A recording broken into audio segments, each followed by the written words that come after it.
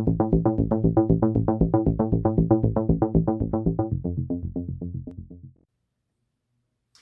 guys, welcome back to my channel. Thanks for hanging in there. It's been a while since I've posted.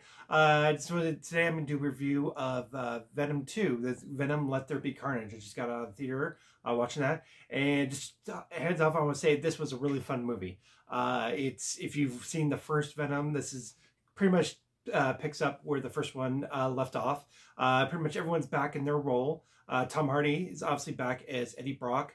And this one continues the dynamic of the first movie, where you have the interplay between him and Venom. Also, they're sharing the same body. He's seeing his, Venom is a symbiote, and he should to inhabit Tom Hardy's body, Eddie's body. And so this movie gets more into that, just doubles down on that first movie, where it's a dynamic between them, and have like arguments between them. Say, hey, what are the rules? Obviously, Eddie's rules that you can't eat people, and Venom wants to, and this one, I just love it because the interplay between it, and this movie just is so much ups to craziness. And then of course, Woody Harrelson is Cletus Cassidy. He's the evicted killer who gets a symbiote from Venom and then becomes Carnage, the main villain. So and then of course, and Michelle Williams is also back in her role as Eddie's ex, and then husband. So like pretty much the same cast. That was back, except for the addition of Woody Harrelson as the new villain. This one just really ups the craziness. And it's funny, it's a really short movie. It's only 90 minutes. So it feels like it goes by really quick.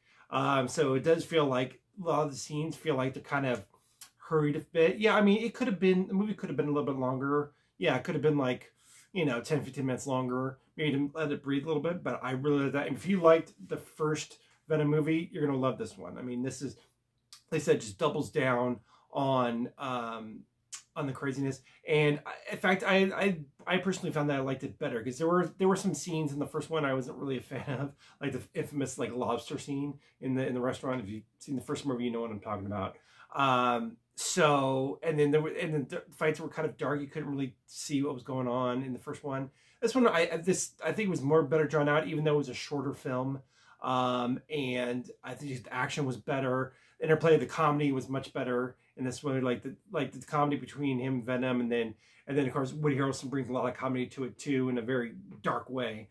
So yeah, it's a pretty violent movie, but it's still PG-13, so there's no blood, there's no gore or anything like that. So it's pretty much for most audiences.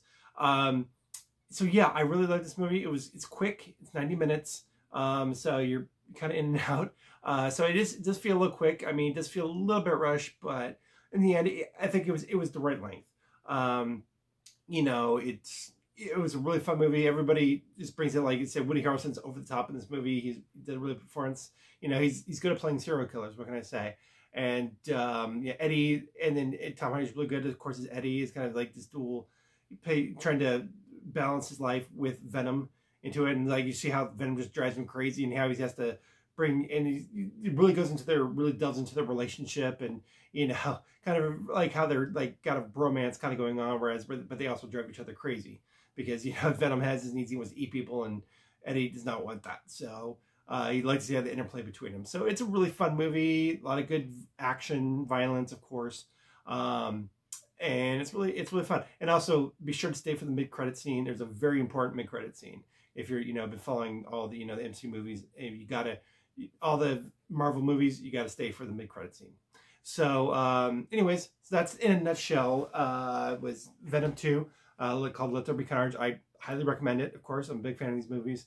So, if you are into it, go check it out in theaters now. And thanks again, Winston Room, for tuning in. Like, share, and subscribe. Thanks so much.